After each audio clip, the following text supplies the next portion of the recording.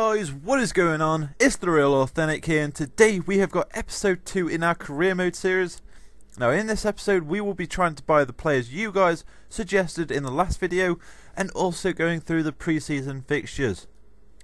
But before we buy players, we always have to sell some, and so here I am just listing a few players who I believe haven't got much of a future at the club, or just feel like we've got too many players in that position, so thought probably just best to get rid of a few players. So there they are, guys, they're all transfer listed. Now we are buying players. So you guys suggested one player quite a few times, and that was Lucas Piazon of Chelsea. Plays primarily as a left wing, but can also play as a striker, I believe, as well. Costs quite a small amount of money, 400k isn't that bad, and so I ended up buying him. He's only got a 61 rating, but I'm sure you guys suggested him purely for the fact that he's got great potential, and I'm looking forward to watching him grow here at Derby County. Next, we needed a left back. It was high up on the agenda, and we put a bid in for Aiden White, 1.1. That was not successful. Ended up paying 1.4 for him in the end. Negotiations were lengthy, and so that's why he doesn't feature in the first 2 pre-season matches. Next, we got Benzia in. This guy's playing for Lyon at the moment. He's a striker. Didn't really think to buy him, purely for the fact that we've got quite a few strikers at the club already. So I put a loan bid in and was successful.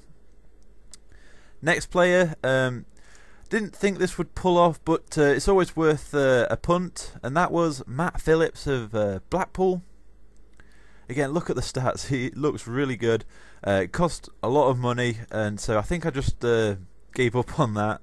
And for some reason I thought Ince, his teammate, would be cheaper, but that was not the case. He was in fact a lot more expensive. I actually ended up putting a cheeky loan bid in for him, but that didn't pull off. So guys, with the players at my disposal, we went into pre-season against Varegem. I think that's how it's pronounced. Not really quite sure what league they're in, but we ended up winning 3-1. And look at that, guys, Lucas Piazon getting on the score sheet in his first game for Derby County. Very pleased about that. And Salmon also getting 2 goals as well. So that was 3-1, guys, and then we moved into our next pre-season against Krasnodar. Not really sure what league those guys play in, but they gave us a good game. It finished 2-2 in the end. Again, look at this guy, Lucas Piazon, getting on the score sheet again. He looks like a terrific buy. Hendrick got sent off as well in the game with 2 yellows. And then we moved on to our biggest pre-season friendly, and that was against the French giants Lyon. They gave us a really good game, and they ended up winning 2-1. Lopez being the difference on this day, with him scoring 2 goals. Tyson actually got one back for Derby in the 89th minute, so I was happy to see him get on the score sheet as well. As you saw there, Michael Jacobs did get injured and he'll be out for a week. Hopefully he'll be alright for the start of the campaign. So that's about it for today, guys. I've got a bit of time left before the transfer window closes, so if you've got any more suggestions on who I should get, preferably on loan, then let me know in the comments below.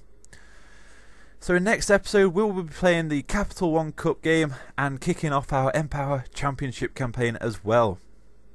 So that's about it for today, guys. If you enjoyed the video, please leave it a like. If you're looking forward to more of these, then please do subscribe. I've been Real Authentic. Remember, guys, keep it real. See ya.